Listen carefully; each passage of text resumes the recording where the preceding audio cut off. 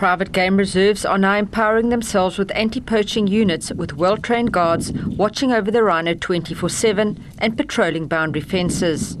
Poaching is big money, and roughly 90% of poaching incidents on private reserves have some form of internal involvement.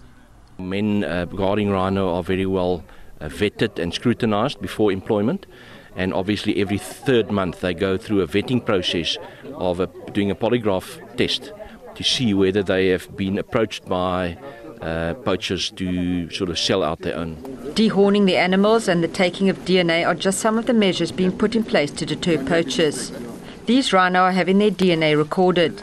This data is of great value for the police if an animal has been poached. So if the horn end up in the east or whatever, we can take the DNA samples from the horn and we can trace it back all the way to South Africa again, or to the specific reserve.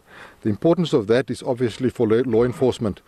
So it's quite important to know where the animal was poached, when it was poached, and all of that. All these data that we collect from these animals are being kept in a centralized data bank. It's called the Rhino system. Poachers are identifiable by the different methods they use. It's either by knife, axe or machete. Even in more sophisticated cases, they'll use veterinary equipment or even chainsaws. But in the Eastern Cape, we've had the more sophisticated ones. But you can almost see on the way the horn has been removed where the criminals come from. Namibia was the first country to use dehorning as a deterrent. Between 1989 and the early 1990s, dehorning, coupled with improvements in security and funding for anti-poaching, is perceived by stakeholders to have contributed to the decrease in poaching.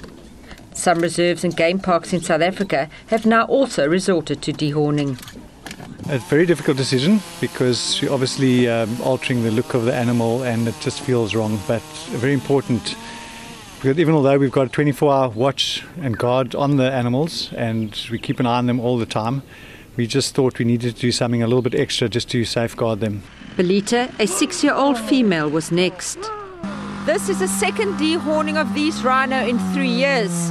A decision not taken lightly, but one taken in the best interest of the animals. It's not something that I advocate as a blanket solution. But when we know that there's an imminent threat to animals, if the pressure around them is great, then it does reduce the rewards and hopefully disincentivize poachers to kill those specific animals. While the experts in the field do what they can, poaching has sparked public outrage. Global marches and events are commonplace. The man in the street uses these opportunities to become involved in the preservation of their heritage. Our children's children will never know a rhino possibly, and if they do, they wouldn't know that a rhino had horns 5-6 years ago. And that to me is a tragedy. That needs to stop, and the only way that can stop is by people being aware of it and people wanting to stop it and putting pressure on those who can make those decisions.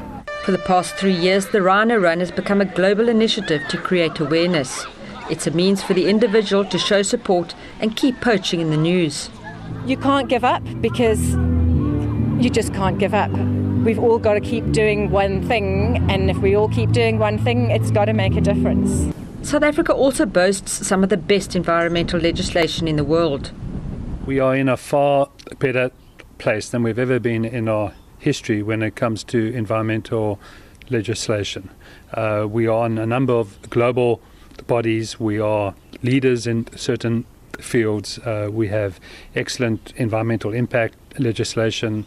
We have very good legislation around specific issues. But the best laws have to be enforced, and for now, the killing continues. The continued poaching of rhinos has seen progressive steps by the government to improve systems and sentences. The handing down of severe sentences needs to continue in order to send a strong message to potential poachers. Janine Lee, SABC News, Port Elizabeth.